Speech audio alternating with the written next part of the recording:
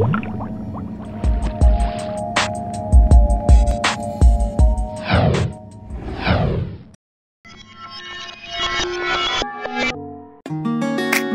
guys! Previously we discussed redox reactions. Redox reaction in itself is not that useful. In order to use it properly, we should separate the oxidized substance from the reduced one.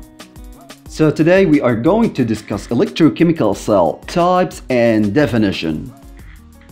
Basically, there are two types of electrochemical cell: the galvanic or voltaic cell and the electrolytic cell.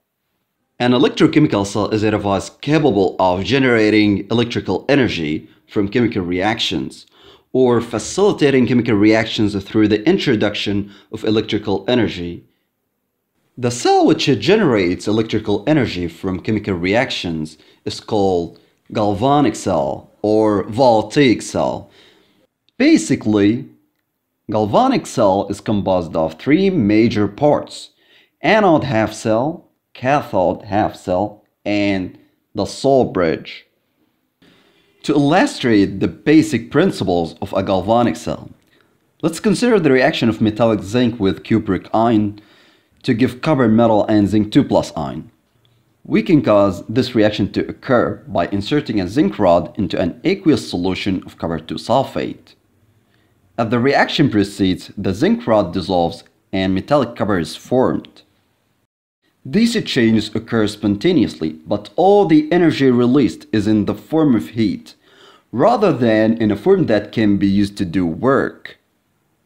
This figure shows the dissolving of zinc metal in copper 2 sulfate solution, giving copper precipitate on the zinc rod. We can't use this reaction for generating electrical current. Galvanic cells harness the electrical energy available from the electron transfer in a redox reaction to perform useful electrical work. The key to gathering the electron flow is to separate the oxidation and reduction half cells, connecting them by a wire so that the electrons must flow through that wire. That electron flow, called a current, can be seen through a circuit which could be part of any number of electrical devices, such as radios, TVs, or watches. This figure shows two typical setups for a galvanic cell. The left-hand cell shows oxidation and reduction half cells joined by both a wire and a porous disk, while the right-hand cell diagram showed the same cell, substituting a soul bridge for the porous disk. The soul bridge or porous disk is necessary to maintain the charge neutrality of each half cell by allowing the flow of ions with minimal mixing of the half cell solutions, also passing the current through the solution by the movement of ions. As electrons are transferred from the oxidation half cell to the reduction half cell, a negative charge builds in the reduction half cell solution and a positive charge builds in the oxidation half cell solution. This figure points out that the electrode in the oxidation half cell is called the anode, and the electrode in the reduction half cell is called the cathode. So always remember that oxidation proceeds at the anode and reduction proceeds at the cathode. The anode, at the source of negatively charged electrons, is usually marked with minus sign, and the cathode is marked with a plus sign. This figure shows an example of a voltaic cell. This cell is made of zinc rod at the anode and copper at the cathode, both immersed in one of their solutions. The two rods are connected with a wire so the electrons can flow from the anode to the cathode. And a soul bridge connects the solutions with each other so ions can migrate between two half cells and complete the circuit.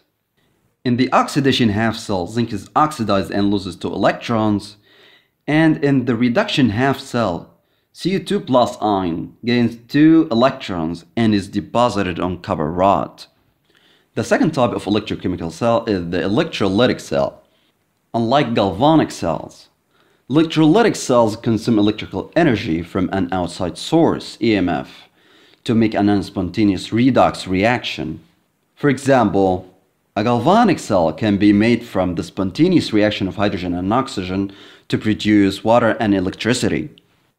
But an electrolytic cell can combine water and electricity to produce hydrogen and oxygen in a non-spontaneous reaction. An electrolytic cell can be used for the production of pure metals from their ores and in electroplating. We will discuss the applications of electrolytic cells in the next videos. So here is an example of the construction of an electrolytic cell. This cell is used to obtain chlorine and hydrogen gases from the electrolysis of sodium chloride solution. There must be a battery for the reaction to proceed. At the anode, Cl- ions lose electrons, so chlorine gas can be obtained. And at the cathode, H+ ions gain electrons, so hydrogen molecule can be formed. Okay guys, here's a total recap of what we've learned today. In the galvanic cell, the reaction proceeds spontaneously, and in the electrolytic cell, it proceeds non-spontaneously.